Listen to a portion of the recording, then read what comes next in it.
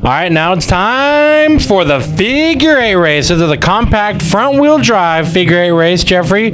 We just saw in this playlist these exact style of cars racing in a 20-lap, 1/3 mile oval endurance race. Yes. It was such a long race. Yes. But it was technically called an enduro. Well, think about it. I mean, that was almost 6.5 miles. You know, you got to pack that fuel in there. We think that, nope, we're not waiting anymore. This field was supposed to be 16 cars. Down to 9. We're down to 9, and if you watch the enduro race, you'll see why. We had some mechanical issues there. Everyone's just saving it for the flagpole. So in this one, the 19 who won the enduro race, sorry for the spoiler, is starting on the pole. He would have started in...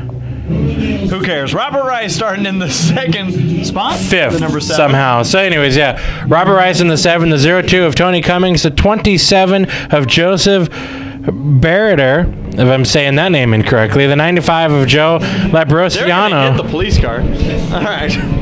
The 04 of Val Cummings, who, if you watch that enduro race, was a major part to the results of that race. The 16 of Robbie Salcido. The 4 that is piloted by Brian Deegan. And rounding out the field, the number 3. Oh, yeah.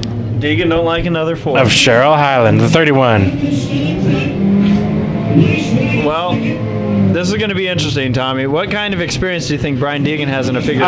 Probably none, but he's making the most of it. He's getting by a polka dot yellow station wagon. That's Brian Deegan in the 4. Haley Deegan drove in the number 38 Enduro car a race ago. And your leader is the guy who is leading most of that Enduro right now. Cheryl said, I don't think so. That's a number... Now, this is a trick here. 19 of Rodney Argo. Because, Tommy, a lot of times people make late decisions to go through this intersection. You do not have the opportunity to jump on the brakes tonight. No. Your car's just going to slide. Exactly. So you've got to think well ahead. Rodney Argo crossing it up with Cummings there in the 04. And Argo does have some pressure behind. He's not bumper to bumper yet, but Robert Rice in the 7 machine has the most figure eight racing experience out here. Yeah, he used to do it back when we had Outlaw cars doing it. Outlaw cars, he's done it plenty of times, plenty of places. Deegan's got to move. The leaders are coming. I tell you what, that 19 does look faster than Robert Rice. Battle for the 3rd spot. You see him 3 in a row. The 95, the 02, and the 27. Through the crossover. Oh, yeah. It's getting interesting. It always impresses me how this race was set up for twice as much of the field, so. And it always impresses me how we can see such a gap between 1st, 2nd, and then the huge gap at 3rd. I mean, they're closing in to be a half-track gap between 1st and 2nd and the 3rd place runner. Argo still your leader. Everybody having to deal with that lake in the infield. And they want to... trouble for the 02 machine. Yeah, Cummings, that's the 02 of Tony Cummings. Well, we just lost the announcer that we just hired. He just fell out of his chair. All right, so Robert Rice, he's trying to gain as much time, and he sees lap traffic. He's in the orange number 7 machine, but he's got to close in to that number 19 of Rodney Argo to do something for that lead battle. The problem is the 19 is stayed a good 2 to 3 car length gap over 2nd. Boy. That was a figure eight in itself. The 27 around in turn number 1 and 2. Now Robert is closing in, but still has a bit of a gap through those straightaways. He actually makes up a bunch of time in the corners. Well, remember, Robert, Tommy, a very, very a big thing in the news was when Robert showed up with the spoiler, and everyone said, well, now you have an aerodynamic downforce advantage. Yeah, you can see he's running in 2nd, trying to close into a guy who does not have a spoiler.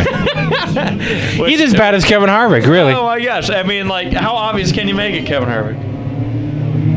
We should tag Kevin Harvick in this.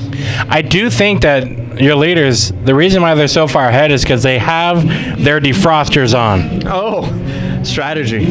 Because Tony Cummings. What if they run out of gas? That's true. Tony Cummings did pull off the track, and he was wiping his windshield. The car was completely under power. He just could not see out the front end. I learned in the driver's meeting that there's someone in this figure 8 race that's driving with a blind right eye. Well, that only makes sense. He was asking, do we have to run a window net because it's hard to see? And they're like, it is? He was like, well, I can only see out of one eye. Oh, wonderful. Well, Robert Rice dealing with Brian Deegan right now in the 4. Brian Deegan holding off that 7 of Robert Rice. This is big because Robert's not going to put up with this. No. Like, good thing they did not have Deegan driving a limousine. That's all I got. That's true, yeah. Brian Deegan there in the 4, going a lap down to second place runner Robert Rice. Well, your leader's opened up a gap at this point, but we're still messing around in the intersection. I feel like Deegan has too nice of a car here tonight. Like, yeah. I think he should have gotten that he could beat up. Yeah, he should have gotten something that he can beat up for tonight, because I don't think Brian